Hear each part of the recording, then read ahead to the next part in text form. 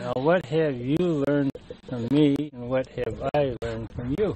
Right? Yeah. Yeah, the fact of the matter is my sons and grandsons have a monumental task of bringing me into the modern world of mushing.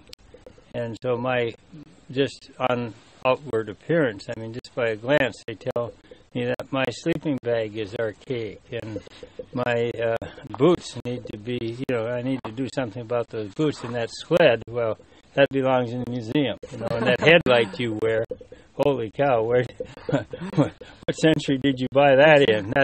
That sort of thing. So they have a pretty tough task of modernizing me, which I greatly appreciate. I really do. But as far as advice, the younger generation isn't real prone to taking advice.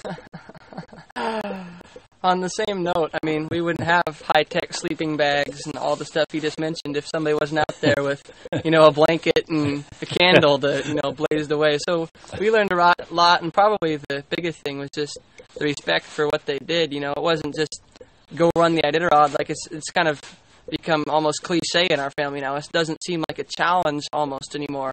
But when they did it, was totally new. So I learned, about not necessarily about dog mushing, but just to apply it to other things. You can go out and try something new, and why not? So. Yeah.